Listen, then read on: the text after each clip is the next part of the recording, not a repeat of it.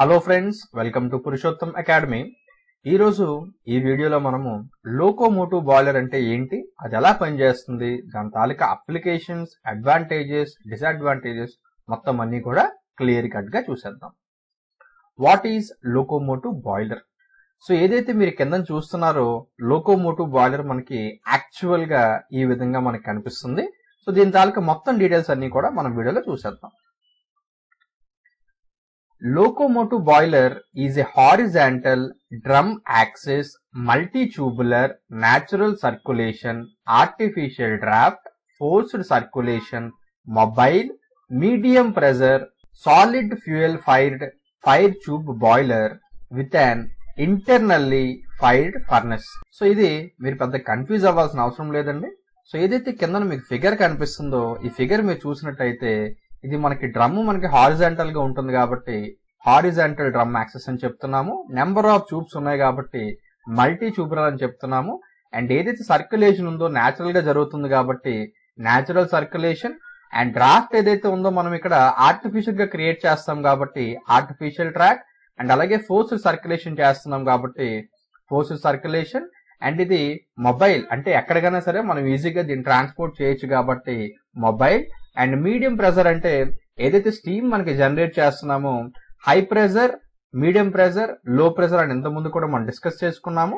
So ఇందులో మనకి ఏదైతే ప్రొడ్యూస్ అవుతుందో స్టీమ్ మీడియం ప్రెజర్ స్టీమ్ వస్తుంది కాబట్టి మీడియం ప్రెజర్. అండ్ ఏదైతే మన కంబషన్ ఛాంబర్ లో ఫ్యూయల్ ఫైర్ చేస్తామో అక్కడ solid fuel like coal use చేస్తున్నాం కాబట్టి సాలిడ్ ఫ్యూయల్ ఫైర్డ్. అండ్ ఏవైతే ట్యూబ్స్ ఉన్నాయో ఈ ట్యూబ్స్ లోపల మనము ఫ్లూ గ్యాసెస్ పాస్ చేస్తున్నాం కాబట్టి ఫైర్ ట్యూబ్ బాయిలర్ అని చెప్పి అంటున్నాం. అండ్ అన్నిటికన్నా ఇంపార్టెంట్ మీరు ఇక్కడ అబ్జర్వ్ చేస్తే బాయిలర్ డ్రమ్ లోపలే మన కంబషన్ ఛాంబర్ కూడా కింద లొకేట్ అయి ఉందన్నమాట. ఇక్కడ మీరు చూడొచ్చు మన కంబషన్ ఛాంబర్ బాయిలర్ డ్రమ్ లోనే ఉంది కాబట్టి ఇంటర్నల్లీ ఫైర్డ్ ఫర్నేస్ అని చెప్పి అంటున్నాం. అర్థమైందా? సో ఇది దీని తాలూకా complete classification. It is used in railway locomotive engines and in marine. So mainly ఈ లోకోమోటివ్ బాయిలర్ ఏవైతే మనకి రైల్వే స్టీమ్ ఇంజిన్స్, ఏవైతే స్టీమ్ ఇంజిన్స్ మీరు చూసుంటారు కదా, సో ఆ స్టీమ్ ఇంజిన్స్ అన్ని కూడా ఈ లోకోమోటివ్ బాయిలర్ తోనే రన్ అవుతాయి. అండ్ అలాగే ఏవైతే షిప్స్ ఉన్నాయో అక్కడ కూడా స్టీమ్ ఇంజిన్స్ ఎక్కడైతే యూజ్ చేస్తున్నారో షిప్స్ అక్కడ కూడా మనం ఈ లోకోమోటివ్ బాయిలర్ యూజ్ చేసి స్టీమ్ అనేది జనరేట్ చేస్తాం అనమాట. ఓకేనా? It is a mobile boiler and has a high steam generation rate. So ఈ బాయిలర్ ఏదైతే ఉందో ఈజీ టు ట్రాన్స్పోర్ట్ అండ్ అలాగే ఎక్కువ అమౌంట్ ఆఫ్ స్టీమ్ కూడా మనం జనరేట్ చేసుకోవచ్చు. ఒకసారి ఈ బాయిలర్ తాలూకా మెయిన్ పార్ట్స్ ఏంటి, ఇవన్నీ కూడా వీటి తాలూకా ఫంక్షన్స్ ఎక్కడెక్కడ లొకేట్ ఉన్నాయి అన్ని మనం చూసేద్దాము. సో ముందుగా ఇక్కడ నుండి మీరు చూసుకుని వచ్చినట్టయితే ఇది మన బాయిలర్ డ్రమ్ అండి మొత్తంగా. సో ఇక్కడ మీరు అబ్జర్వ్ చేస్తే ఇది మన కంబషన్ ఛాంబర్, ఇది ఫైర్ బ్రిక్ ఆర్క్, ఇది ప్రైమరీ ఎయిర్ అండ్ ఇక్కడ సెకండరీ ఎయిర్, ఈ రెండింటి తాలూకా ఇన్లెట్స్. అండ్ ఇది వచ్చేసి ఫైర్ గ్రేట్ అనమాట. సో ఇక్కడ మనం ఏదైతే కోల్ తీసుకుంటున్నామో దాన్ని కంబషన్ చేస్తున్నాం అంటే హీట్ చేస్తున్నాం. సో ఎప్పుడైతే ఈ కోల్ హీట్ అవుతుందో మనకి హాట్ గ్యాసెస్ అనేవి రిలీజ్ అవుతున్నాయి అనమాట. ఓకేనా? సో ఈ హాట్ గ్యాసెస్ ఏవైతే మీకు ఈ ట్యూబ్స్ కనిపిస్తున్నాయో ఈ ట్యూబ్స్ గుండా మనకి పాస్ అవుతూ ఉంటాయండి కంటిన్యూస్లీ.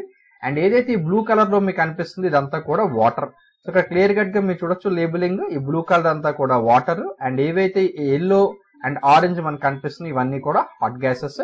అండ్ అలాగే రెడ్ కలర్ లో ఏవైతే లైన్స్ మీకు కనిపిస్తుంది ఇదంతా కూడా super heated steam. Green colour లో కనిపిస్తుంది అంతా కూడా సాచురేటెడ్ స్టీమ్.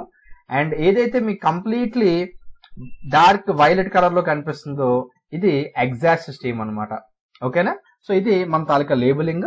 ఇక్కడ మీరు చూసినట్టయితే ఏవైతే హాట్ ఫ్లూ గ్యాసెస్ ఉన్నాయో ఈ ట్యూబ్స్ నుండి పాస్ అవుతా ఉంటాయండి.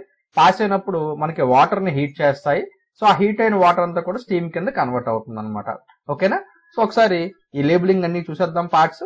సో ఇది మన ఫైర్ హోల్ అండి. సో దీని ద్వారా మనము ఏదైతే ఫ్యూయల్ ఉందో ఫ్యూయల్ సప్లై చేస్తాము. అండ్ ఇదంతా కూడా ఫైర్ బాక్స్. సో మొత్తం ఇదంతా కూడా కంబషన్ ఛాంబర్ తాలూకా ఏరియా అనమాట. So this is the fire box. And next ఇక్కడ మీరు చూసినట్టయితే బ్రిక్ ఆర్క్. దీని తాలూకా మెయిన్ యూసేజ్ ఏంటంటే ఏదైతే మనం కంబషన్ చేస్తున్నామో కంబషన్ చేసినప్పుడు ఓన్లీ ఫ్లూ గ్యాసెస్ మాత్రమే లోపలికి వెళ్ళేటట్టుగా ఈ బ్రిక్ ఆర్క్ అనేది మనకి ప్రొటెక్ట్ చేస్తుంది అనమాట. అండ్ ఇది మొత్తంగా చూసినట్టయితే this is our boiler. And ఇవన్నీ కూడా long tubes. So these are the tubes అనమాట. ఫైర్ ట్యూబ్స్ అని ఏవైతే చెప్తున్నామో these are the tubes. And ఇది వచ్చేసి మనకి ఏదైతే ఇంజిన్ అని చెప్తున్నామో ఇంజిన్ తాలూకా పిస్టన్. అండ్ ఇది వచ్చేసి engine taluka cylinder. Okay? And next ఇక్కడ మీరు చూసినట్టయితే ఇది సేఫ్టీ వాల్వ్ అండి. సో సేఫ్టీ వాల్వ్ తాలూకా మెయిన్ పర్పస్ ఏంటి అంటే ఎప్పుడైనా సరే లోపల ప్రెజర్ అనేది డిజైర్డ్ ప్రెజర్ కన్నా ఎక్కువ డెవలప్ అయినట్టయితే మనకి బాయిలర్ బ్లాస్ట్ అయ్యే ఛాన్సెస్ ఉన్నాయి కాబట్టి ఆ ప్రెజర్ అనేది ఇమీడియట్ గా రిలీజ్ చేయడానికి ఈ సేఫ్టీ వాల్వ్ అనేది మనకి యూజ్ అవుతుంది. అండ్ నెక్స్ట్ ఇక్కడ ఉన్నది రెగ్యులేటర్ వాల్వ్. సో ఈ రెగ్యులేటర్ వాల్వ్ తాలూకు మెయిన్ పర్పస్ ఏంటి అంటే ఏదైతే మనకి స్టీమ్ జనరేట్ అవుతుందో ఆ స్టీమ్ ని మనము బయటికి తీయడానికి రెగ్యులేటరీ వాల్వ్ యూజ్ చేస్తాము. అండ్ ఇది వచ్చేసండి డోమ్. ఈ డోమ్ దగ్గరే మనకి రెగ్యులేటర్ వాల్వ్ అనేది కనెక్ట్ అయి ఉంటుంది. అండ్ నెక్స్ట్ ఇది సూపర్ హీటర్ ఎలిమెంట్ పైప్స్. ఇవి సూపర్ హీటర్ పైప్స్ అండి. సో ఏదైతే మనకి స్టీమ్ జనరేట్ అవుతుందో సాచురేటెడ్ స్టేట్ లో ఉంటుంది. సో ఆ స్టీమ్ తాలూకా టెంపరేచర్ ప్రెజర్ ఇంకా మనం ఇంక్రీజ్ చేయాలనుకుంటే సూపర్ హీట్ చేస్తాము. సో దానికి యూజ్ చేసే పైప్సే ఈ సూపర్ హీటర్ ఎలిమెంట్ పైప్స్ అన్నమాట. అండ్ ఇది వచ్చేసి మెయిన్ స్టీమ్ పైప్. సో ఏదైతే సాచురేటెడ్ స్టీమ్ మనకు వస్తుందని చెప్తున్నానో దాన్ని ఈ మెయిన్ స్టీమ్ పైప్ ద్వారా మనం బయటకు తీస్తున్నాము. అండ్ ఇది వచ్చేసి సూపర్ హీటర్ తాలూకా హెడర్ అన్నమాట. సో ఇది super heater taluka header. And ఇది వచ్చేసి చిమ్నీ. దీని ద్వారా మనకి మొత్తం వేస్ట్ గ్యాసెస్ అవ్వచ్చు, స్మోక్ అవ్వచ్చు, అన్ని కూడా బయటకి రిలీజ్ చేస్తాము. అండ్ ఇది వచ్చేసి స్టీమ్ పైప్ అండి. సో ఏదైతే సూపర్ హీటెడ్ స్టీమ్ ఉందో అది ఈ పైప్ ద్వారానే మనకి ఇంజిన్ వరకు వెళ్తుంది. అండ్ ఇది వచ్చేసండి బ్లాస్ట్ పైప్. అండ్ అలాగే ఇది స్మోక్ బాక్స్ అండ్ ఈ సిలిండర్స్. సో ఈ ఫ్రెండ్స్ లోకోమోటివ్ బాయిలర్ లో ఉండే మెయిన్ పార్ట్స్. ఒక్కొక్క పార్ట్ తాలూకా డీటెయిల్డ్ ఫంక్షనాలిటీ మనం ఇప్పుడు చూసేద్దాము. సో ముందుగా fire whole. It is a whole provided at the rare end of the boiler. The solid fuel is inserted and ignited into the furnace through this hole. So ఈ fire whole boiler తాలూకా rare end అంటే back side ఉంటుంది అనమాట. So ఇందులో మనం ఏదైతే solid fuel ఉందో ఆ solid fuel ని దీని ద్వారా లోపలికి పంపించి దాన్ని మనం ఇగ్నైట్ చేస్తున్నాం అంటే బర్న్ చేస్తాం అనమాట. సో ఇది మెయిన్ ఎంట్రీ అని చెప్పుకోవచ్చు సాలిడ్ ఫ్యూయల్ ని లోపలికి పంపించడానికి. నెక్స్ట్ ఇది గ్రేట్ అండి. Great is a platform on which the solid fuel is kept and burnt. So ఇది ఏంటంటే ఒక మెష్ లా ఉంటుంది. సో దీని మీద మనకి కోల్ అనేది పెట్టేసి మనం బర్న్ చేస్తాం అనమాట. సో దాని ద్వారా వచ్చిన యాష్ అంతా కూడా కింద మనకి సపరేట్ గా కలెక్ట్ అవుతుంది. అండ్ నెక్స్ట్ వచ్చేసి fire brick arc. It is a brick arc placed inclined over the great. It prevents the entry of the ash, dust and burnt fuel particles in to the fire tubes. It provides a way to the hot flue gases to travel a definite path before entering into the fire tubes of the boiler. So mainly ఈ brick arc తాలూకా purpose ఏంటి అంటే ash గానీ dust గానీ లేదంటే ఏమన్నా burnt fuel particles గానీ ఇవేవి కూడా ఫైర్ ట్యూబ్స్ లోపలికి ఎంట్రీ లేకుండా ఇది మెయిన్ గా ప్రివెంట్ చేస్తుంది అనమాట. సో ఓన్లీ హాట్ గ్యాసెస్ ఏవైతే ఉన్నాయో అవి మాత్రమే మనకి ఫైర్ ట్యూబ్స్ లోకి ఎంట్రీ తీసుకునే విధంగా ఈ ఫైర్ బ్రిక్ ఆర్క్ అనేది మనకి యూజ్ అవుతుంది. అండ్ అలాగే ఏవైతే ఈ హాట్ ఫ్లూ గ్యాసెస్ ఉన్నాయో ఇవన్నీ కూడా ఒక ప్రాపర్ పాత్ లోని ఫైర్ ట్యూబ్స్ లోకి ఎంటర్ అయ్యే విధంగా కూడా ఈ ఫైర్ బ్రిక్ ఆర్క్ మనకి హెల్ప్ చేస్తుంది అనమాట. నెక్స్ట్ అండి boiler tubes. They are the fire tubes through which the hot flu gases pass and exchange the heat with the surrounding water. So ఏవైతే ఈ బాయిలర్ ట్యూబ్స్ ఉన్నాయో వీటి ద్వారానే మనకి హాట్ ఫ్లూ గ్యాసెస్ ఏవైతే ఉన్నాయో పాస్ అవుతున్నాయి. సో ఫ్లూ గ్యాసెస్ పాస్ అవుతున్నాయి కాబట్టి ఆ ట్యూబ్స్ నే మనము ఫైర్ ట్యూబ్స్ అని చెప్పి అంటున్నాము.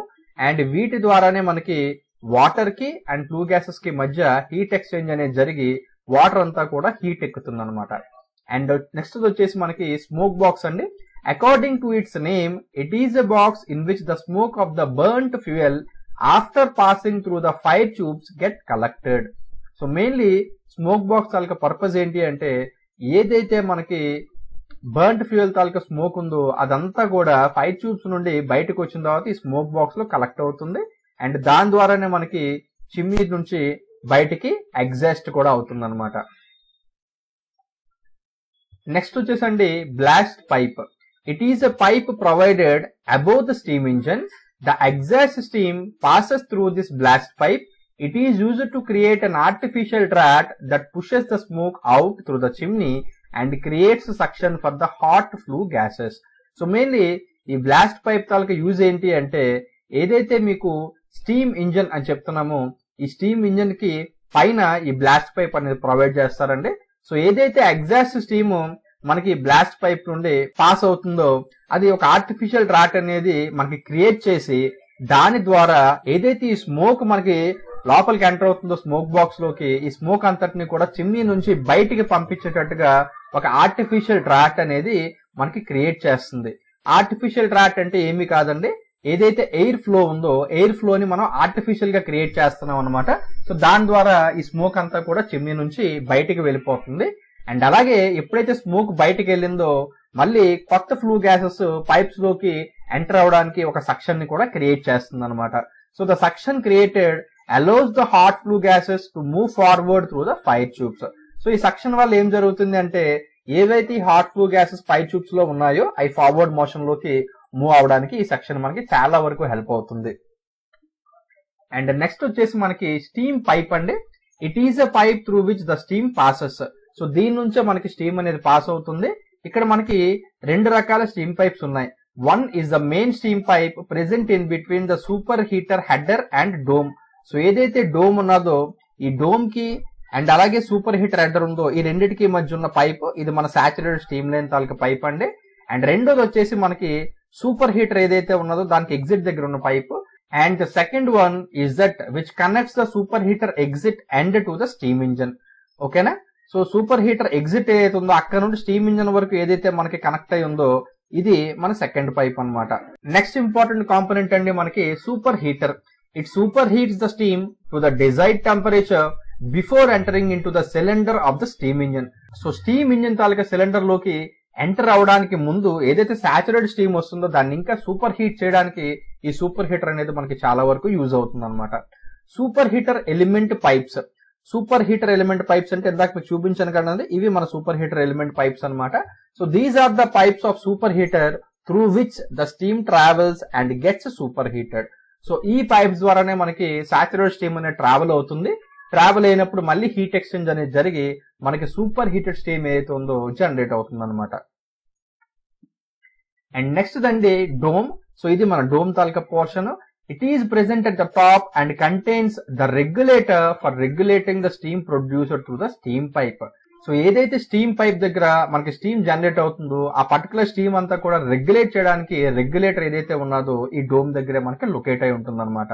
And next the regulator valve. It is a valve that regulates the steam through the main steam pipe for superheating. So ఈ రెగ్యులేటర్ వాల్వ్ చాలా ఇంపార్టెంట్ రోల్ ప్లే చేస్తుందండి. సో ఏదైతే మనకి స్టీమ్ ప్రొడ్యూస్ అవుతుందో అందులో ఎంత క్వాంటిటీ ఆఫ్ స్టీమ్ మన super heating పంపించాలి ఏంటి అని రెగ్యులేట్ చేసేదే ఈ రెగ్యులేటర్ వాల్వ్ అనమాట. అండ్ నెక్స్ట్ అండి safety valve. It is used to maintain the safe working steam pressure in the locomotive boiler.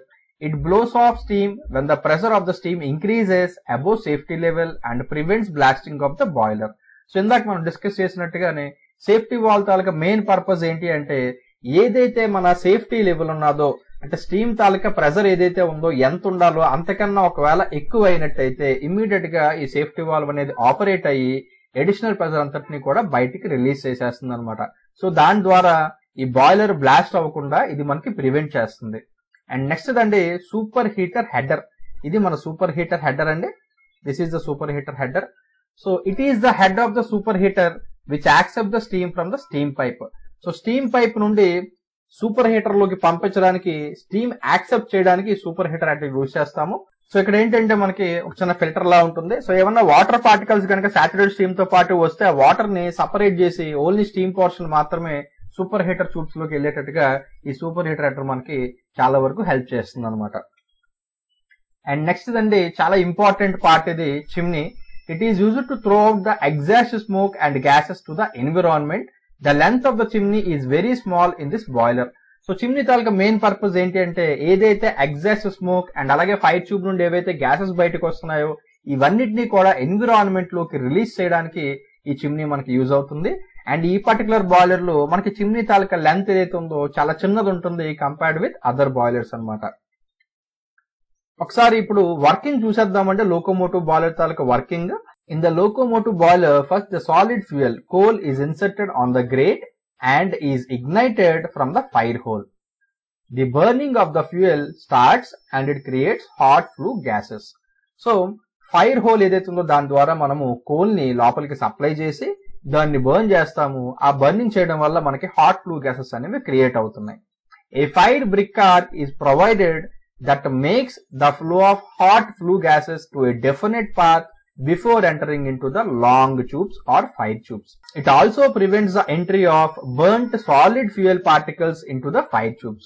So fire brick ఏదైతే ఉన్నదో మనకి హాట్ ఫ్లూ గ్యాసెస్ ఏవైతే ఉన్నాయో ఒక పర్టికులర్ పాత్ లోని ఫైర్ ట్యూబ్స్ లోకి ఎంట్రీ ఇవ్వడానికి మనకి చాలా వరకు హెల్ప్ చేస్తాయి.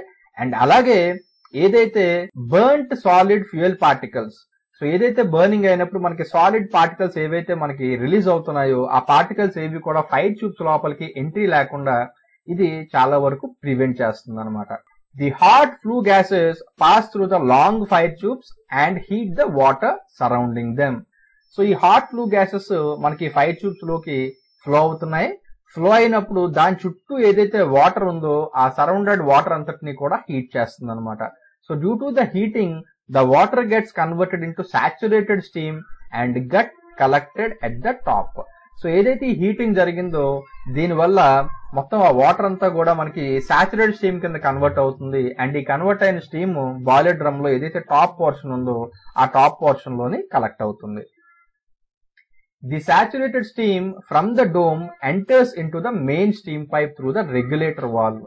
The steam travels in the main steam pipe and reaches to the superheater header. So ఏదైతే ఈ సాచురేటెడ్ స్టీమ్ ఉందో డోమ్ దగ్గర ఉన్న రెగ్యులేటర్ వాల్ ద్వారా మనకి మెయిన్ స్టీమ్ పైప్ లోకి ఎంటర్ అవుతుందండి. అండ్ ఏదైతే ఈ స్టీమ్ ఉందో మెయిన్ స్టీమ్ పైప్ దగ్గర నుంచి సూపర్ హీటర్ హెడర్ వరకు ట్రావెల్ చేస్తుంది. From header the steam enters into super heater element pipes. Here it is super heated and then the super heated steam enters into the steam pipe of the smoke box. So ఈ header దగ్గర నుంచి ఈ steam ఏదైతే ఉందో super heater element pipes లోకి enter అవుతాయి. So ఇక్కడ ఏమవుతుందంటే స్టీమ్ అంతా కూడా మనకి సూపర్ హీటర్ స్టీమ్ కింద కన్వర్ట్ అవుతుంది. అండ్ ఇక్కడ నుంచి స్టీమ్ పైప్ ఏదైతే ఉందో ఆ steam pipe of the smoke box లోకి ఎంటర్ అవుతుంది అనమాట. ఆ తర్వాత the steam from the super heater goes to the cylinder containing piston. The super heated steam made the piston moves with in the cylinder. So ఏదైతే ఈ super heated steam ఉందో ఇది మన స్టీమ్ ఇంజిన్ తాలూకా cylinder లోకి enter అవుతుందండి. ఎక్కడైతే మనకి piston ఉంటుందో ఆ పర్టికులర్ ఇంజిన్ సిలిండర్ లోకి ఎంటర్ అవుతుంది. ఎంటర్ అయ్యి పిస్టన్ ని మూవ్ చేస్తుంది అనమాట. The piston is connected to the wheels of the steam engine and the wheels start rotating. So ఎప్పుడైతే ఈ పిస్టన్ మూవ్ అవుతుందో ఆటోమేటిక్ గా ఆ మూవ్మెంట్ వల్ల ఈ పిస్టన్ ఏదైతే ఉందో వీల్స్ కి కనెక్ట్ అయి ఉంటుంది కాబట్టి ఆ వీల్స్ కూడా మనకి మూవ్ అయ్యి స్టీమ్ ఇంజిన్ అనేది రన్ అవుతుంది అనమాట. సో ఈ విధంగా మనకి స్టీమ్ ఇంజిన్ అనేది రన్ అవుతుంది friends. The exhaust steam from the cylinder enters into the blast pipe. So ఏదైతే సిలిండర్ నుండి ఎగ్జాస్ట్ స్టీమ్ బయటకు వస్తుందో అది బ్లాస్ట్ పైప్ లోకి ఎంటర్ అవుతుంది. The burnt gases and smoke after passing through the fire tubes enter into the smoke box. So ఏవైతే మనకి burnt gases fire tube నుండి పాస్ అయ్యి బయటకు వస్తున్నాయో అవన్నీ కూడా మనకి స్మోక్ బాక్స్ లోకి ఎంటర్ అవుతాయి అనమాట. The exhaust steam coming out from the blast pipe pushes the smoke out of the boiler through the chimney. So ఏదైతే మనకి ఎగ్జాస్ట్ స్టీమ్ బ్లాస్ట్ పైప్ నుండి బయటకు వస్తుందో అదేం చేస్తుందంటే ఈ స్మోక్ బాక్స్ లోపల ఏవైతే ఈ ఫ్లూ గ్యాసెస్ ఏవైతే మనకు ఉన్నాయో బర్న్ట్ గ్యాసెస్ అన్ని కూడా స్మోక్ అన్ని కూడా ఇవన్నిటిని కూడా చిమ్నీ నుంచి బయటికి పుష్ చేస్తుంది అనమాట. So here the smoke cannot escape out from the boiler on its own. So artificial draft is created by exhaust steam coming out from the steam engine.